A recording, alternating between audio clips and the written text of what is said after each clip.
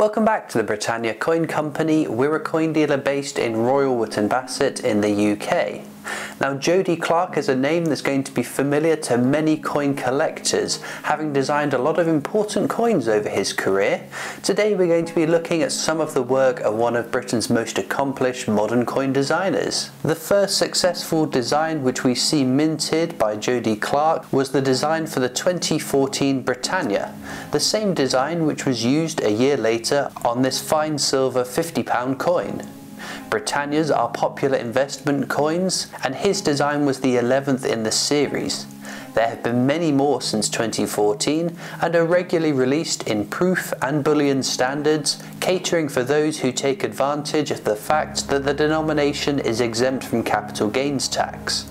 In fact, over on the Britannia Coin Company website, we have a range of our best value Britannias, which are our lowest margins over the live spot price, which means you can get a great deal on a great coin. For the design Jody Clark created, he wanted to convey a powerful woman in Britannia, the personification of Britain, and we can see her stood by a lion. Now, in his research for the design, Jody Clark had seen Britannia portrayed sat atop a globe, signifying the dominance of Britain over the world through empire. He felt that this was an outdated concept and so chose to have the globe in the background, showing Britannia moving with it rather than controlling it.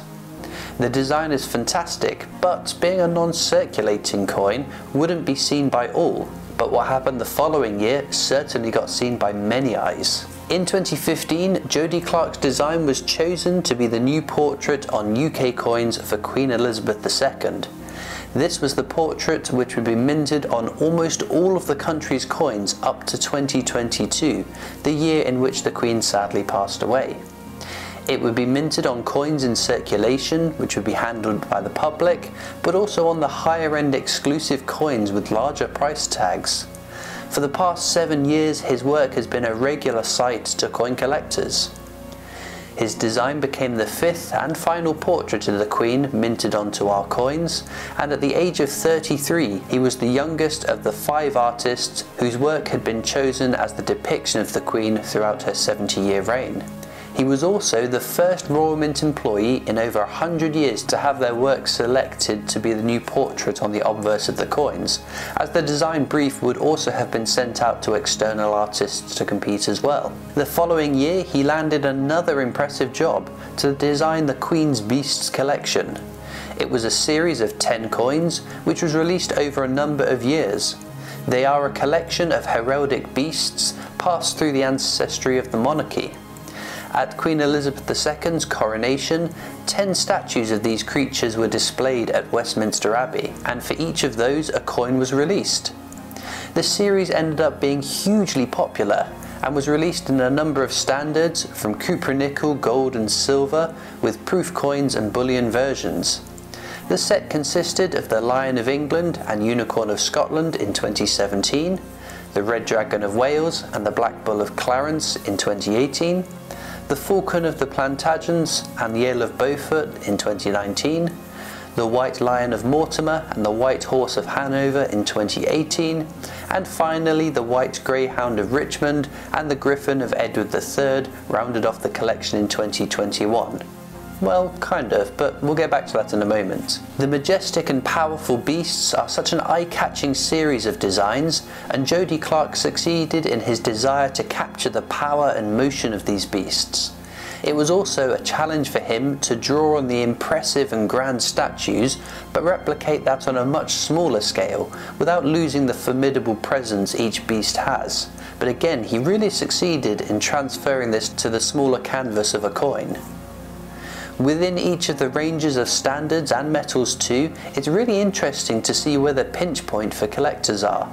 For instance, the £5 Red Dragon of Wales and the Black Bull of Clarence in brilliant uncirculated copper nickel far exceeds the others in terms of their value, with these two copper nickel coins selling at times for more than the same design in silver. It just goes to show how successful the designs were to create such a desire for individuals to collect the whole set, for a couple of base metal versions of the coin to outstrip the values of the same coin in precious metal. Now, I said this was a 10 coin set, well, kind of, because there is this coin as well. After all 10 had been released, the set was then complete, but then came out the 11th coin. This is the completer coin, and as you can see, we have each design scaled down to fit around a portrait of Her late Majesty Queen Elizabeth II. This is a truly beautiful coin, which isn't overpowered by the busyness of all the different elements, a real sign of success in a coin. I'd love to know down in the comments though, which of the Queen's Beasts coins is your favourite, but I think you can tell that this one takes pole position for me.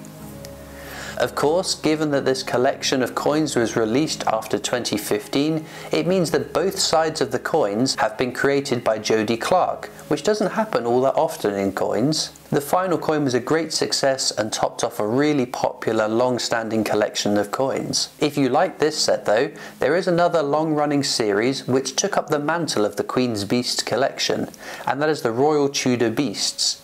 With 3 already out and more to come in future years, many of the beasts will return to our coinage, imagined by another artist, David Lawrence. With the recent death of our Queen and the passing of the crown to her son, King Charles III, this set will be one of a few which will carry on, but with the portrait of King Charles III on the obverse for the rest of the coins. So this set will chart this historic change in the history of our country. If we look further afield too, we can see another portrait that was created of the Queen by Jody Clark too. A testament to how admired his portrait of the Queen was on UK coins, that this portrait has been used in the Isle of Man and by other privately owned mints.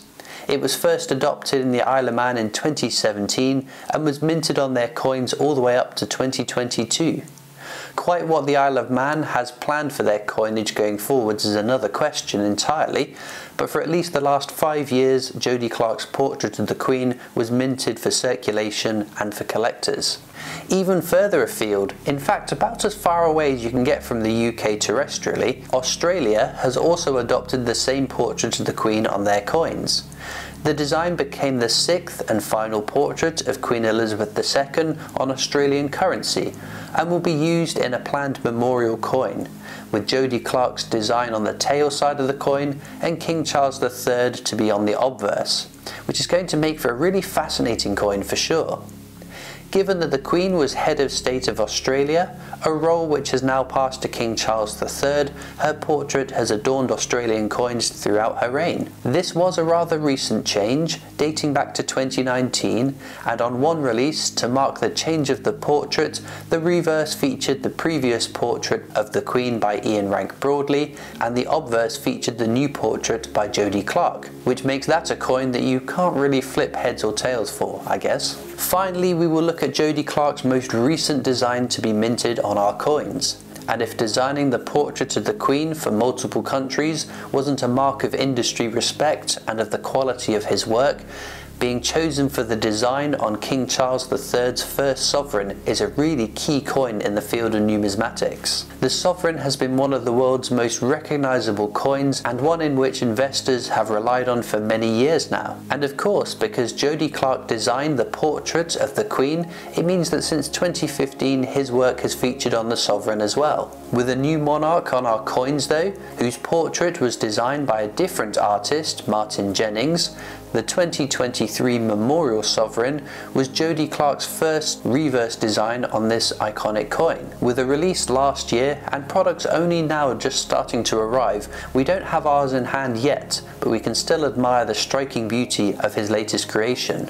When the coin was first announced through royal proclamation, it simply stated that the design would be the coat of the royal arms, which was the same description as on the 2022 Jubilee Sovereign, which led some to believe that the same design would be used, but you can see how strikingly different each design is. It just goes to show the impact that different creative minds can have on a design of the same subject. Jody Clark has knocked it out of the park with this design for the first sovereign of King Charles III, and we can't wait for our stock to arrive. If you want more information or to purchase any of the coins that we featured in today's video though, there are links down in the description of the video so you can check them out on our website. Jody Clark's work, which is featured on our coins, has been really impressive over the years, from his first Britannia to his latest memorial sovereign. Let's hope that the Royal Mint continues to work with him, making more amazing designs for us to add to our own collections. Now let me know in the comments what your favourite coin design from Jody Clark is, whether we featured it in today's video or not. We also have a blog article about Jody Clark in more detail over on our website, so check out the link in the description if you want to know more about this prolific designer. Be sure as well to subscribe to our YouTube channel. It's free to do and it means you won't miss out on any of our future uploads. You can also catch us on Facebook and Instagram, where you'll see us posting lots of pictures of our coins. We're on Twitter and TikTok. We've got our shop and online store, but I'll see you next time for more amazing coins from the Britannia Coin Company.